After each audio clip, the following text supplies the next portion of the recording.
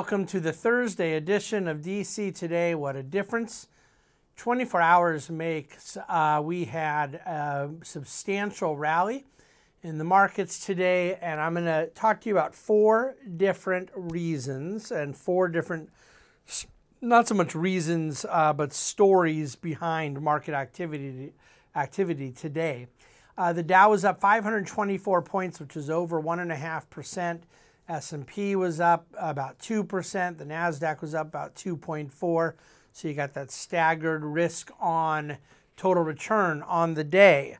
Let's start with by far the biggest mover of markets is earnings.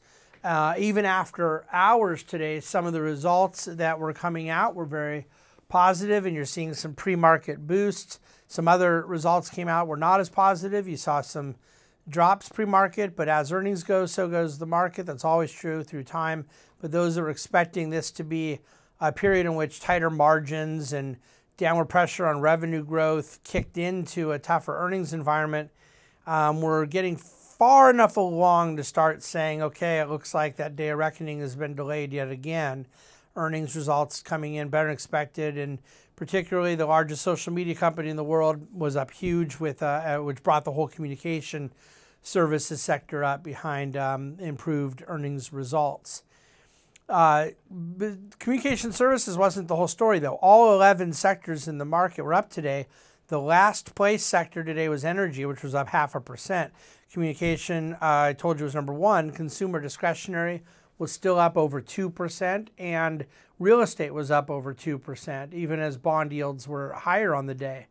So you had a big rally and a lot of optimism around where the earnings environment, generally speaking, is. Secondly, things didn't worsen today. No shoe dropped in this ongoing escapade about the banking system, and particularly the very large regional bank, $230 billion of assets. That is, First Republic has roughly $50 billion of uninsured deposits, $30 billion of which was put in by various Wall Street banks just a little over a month ago. And then, of course, there's a lot of loans that are underwater in real life because of moving interest rates, and questions about where that capital hole gets filled and how they go about living to fight another day. Various attempts are being made to try to find larger Wall Street firms to buy some of the assets, which are loans, assets to the bank, loans, debt to the people paying them back. And yet not a lot of appetite to see that happen, even with a kind of equity component out there, as people sort of realize that there's a capital hole that, someone has to kind of figure out what they're going to do on those unrealized losses. And I'm more and more wondering if they're going to just sort of let it continue and not go to any particular resolution, which they think could be the best systemic solution, even if not great for equity holders of this particular financial institution. It could, what we call a zombie bank, can stay on for a long time. I joke in the written DC today, and it kind of sets the table for what I want to talk about in Dividend Cafe tomorrow. But, I mean, whole countries have been built off of zombie banks for quite some time. And so we'll see. There could be a shoe that drops or a catalyst that forces something to happen sooner. But it didn't worsen today, and that was the reason why some of the sell-off of the last couple of days was able to stop. Number three, and this would have been the lead story and perhaps the only story of the day if it weren't for these other things going on with our banking system and our earnings environment, but the House did indeed pass their increase of the debt ceiling. And you say, well, why would that must surely be the reason markets were up. I mean, it's huge news. But the issue is it's big political news, because there is no way that the Republicans would have had any leverage apart from doing this. But it isn't the end of the economic news, because the White House is still, this particular bill isn't going anywhere. The Senate's not going to vote for it. The key issue, though, is that now they likely do have the leverage to force the White House to negotiate. That at this point, the blame is not going to be put 100% on one party if the debt ceiling is not raised. And so it it really probably does force some deal to take place. But that deal is not going to happen anytime soon. Estimates are that you don't run up against the debt ceiling limit till July. It could even be a little longer. And that gives plenty of time for more gamesmanship and various skullduggery, if you will, as they try to negotiate and grandstand in the public. Both sides will end up, I think, coming to a deal in the end, but that isn't done yet. But nevertheless, Speaker McCarthy did get a deal by the skin of his chinny chin chin, and we will see what happens in the broader political apparatus around this. And then number 4 was GDP for Q1. The initial result that came out this morning had Q1 annualized GDP growth at 1.1%.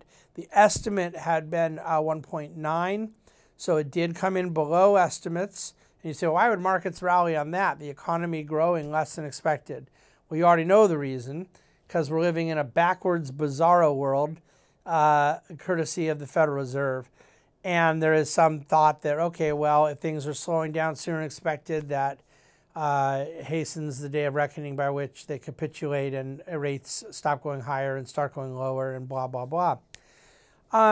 Under the hood, the GDP number wasn't all that bad. A good part of why the growth was not quite up to expectation was inventories dropping, which is never really necessarily a forward-looking growth indicator. But then non-residential fixed investment, which is what we call business investment, capital expenditures, that was still far below what I want to see it at. And so I wouldn't, it was a pretty muted, unimpressive, non-octane GDP number.